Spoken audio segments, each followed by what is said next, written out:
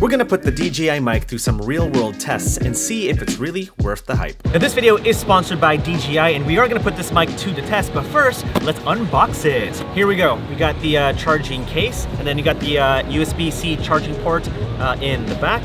And the charging case has a nice rugged feel to it. You get two transmitters, so if you want to do an interview with someone else and you want to do it wirelessly, well, you can actually use it for the both of you, whether you are using a lav mic connected to the transmitters or use the built-in mics on the transmitters as well. So yeah, I like it. Also included are two heavy-duty windscreen muffs to reduce that nasty wind sound, an audio cable to connect the receiver to your camera, a USB-C cable to charge the charging case, as well as connect the transmitters to your computer, and a soft pouch to carry everything. So right now you're hearing audio from this transmitter. There is a windscreen on it, and it is quite windy here in downtown Dallas, so it's actually a really good test to see how well this mic performs. So here we go. Test, 1, 2, 3. Test, 1, 2, 3. And I'm about 5 feet away from the camera. Kyle is holding the camera right now, and I'm going to assume that the signal is pretty strong.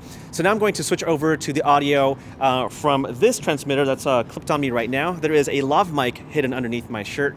Ironically, I'm using a Rode lav mic, but hey, it's a lav mic, that's all I had, and so we're just gonna use it. And this is what the audio sounds like with the wind blowing against me here in downtown Dallas. Test, 1, 2, 3. Test, 1, 2, 3. Going back to the transmitter with the windscreen. Test, 1, 2, 3. Test, 1, 2, 3. And then finally back to the audio with the lav mic. Test, 1, 2, 3. All right, let's talk specs. Both the receiver and transmitters have a clean interface that's easy to understand and operate, and the receiver has a touchscreen interface to quickly change any settings you desire. Also on the receiver is a USB-C port to charge and connect to your computer, as well as a headphone jack so that you can monitor audio as you are filming. The range on these mics is 250 meters unobstructed, and you'll see a range test later in the video, but in the event that you do lose connectivity, you can actually relink the entire system by placing the transmitters and receiver back in the charging case. That is very handy. And for situations where you do lose connectivity, you can actually record audio directly on the transmitters. The transmitters have 8 gigabytes of internal storage, meaning you have 14 hours of record time. And if you want, you can use the transmitters as a standalone mic to record voiceovers, kind of like this. To record audio on the transmitter, simply press the record button once and press it again to stop recording. Also, when you record audio on the transmitters, you are actually recording a safety track at -6 decibels, which is really helpful in case the audio that you record on your camera is a bit too hot. And if you want to retrieve the audio from the transmitters, simply plug it into your computer with the USB-C cable and grab your audio files like a hard drive. It's that easy, and honestly, the entire DJI mic system is easy to use straight out of the box. Now, I much prefer using a lav mic connected to myself or the subject, and then that connected to the transmitter, and then transmitter connected to the receiver and camera, but you can record audio with the transmitter itself. So right now, the audio that you are hearing is from the transmitter, and you can actually connect it to yourself really easy by using this magnetic square right over here. Let me just get it out. It's a pretty strong magnet too. All right, so here is the magnet, and what you do to connect it to yourself is you put the magnetic square behind your shirt and then connect the rest of the lav mic like so. Now this is actually a cool way to connect the transmitter to yourself, but the only thing I don't like about this setup is that depending on the strength of your shirt, the whole mic can actually pull down your shirt. So I'm not sure if I'm a big fan of that, but just so you're aware. Now, if you're wondering what the audio is like compared to the Rode Wireless Go 2, we're gonna test it out right now. And by default, whenever I turn on the Rode Wireless Go 2 transmitter, it'll start to record audio right away, which I guess is kind of cool, but I like using the record button on the DJI mic way better. All right, audio test, here we go. This is the audio coming from the DJI mic. Test, 1, 2, 3. Test, 1, 2, 3. This is what the audio sounds like.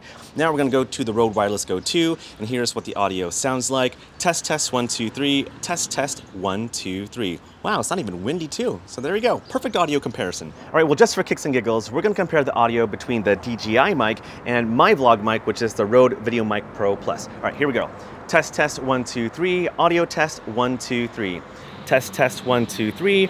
Audio test, 1, 2, 3. There is a yellow truck driving by. Don't know if you can hear it. It's a little bit windy, but this is the audio test. First impressions in terms of like first time use, I would say that the DJI mic is really easy to use, very intuitive. It really is just plug and play. And so yeah, I really appreciate that. I'm sure a lot of consumers will appreciate that.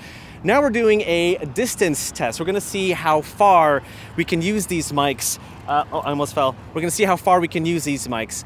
Kyle is standing right over there. I'm walking backwards. I'm about, what, 50 feet away from him now. And I'm gonna turn my back and hopefully the audio will be fine, and I'll probably make it to the end of the street. But for my use, I probably won't be using the mics like that. I'll probably just be using it for like interviews or whatever. But yeah, it'll be a fun distance test, and man, hopefully I won't get robbed. Now in the range test, the audio did cut off, especially when I was behind the brick structure. But like I said before, I can record audio directly on the transmitters, which is a great way to back up your audio just in case you do lose connectivity. There's like this brick structure over here. I'm gonna go behind it, and hopefully we can still hear the audio. Test 1 2 3. There's like this brick structure over here. I'm gonna go behind it, and hopefully we can still hear the audio.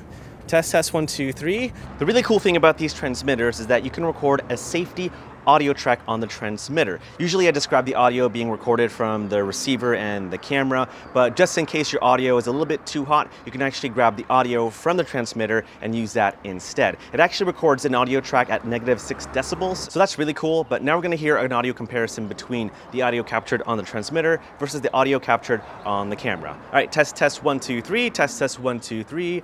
Audio comparison between the transmitter and the audio captured on the camera.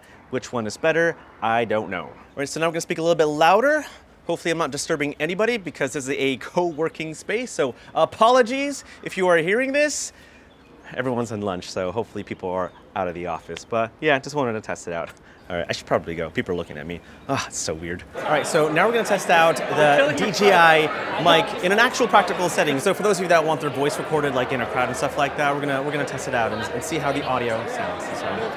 Oh, by the way, this is Coffee and Creators, a little cool coffee community event that my wife started, where every month or every other month, you know, a bunch of creatives gather into a coffee house, and we just talk and chat. Is your goal to be full-time YouTube? I think eventually. Yeah, that's awesome.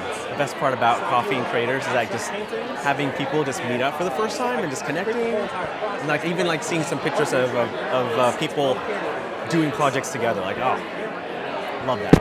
Oh, sorry, that was a mic.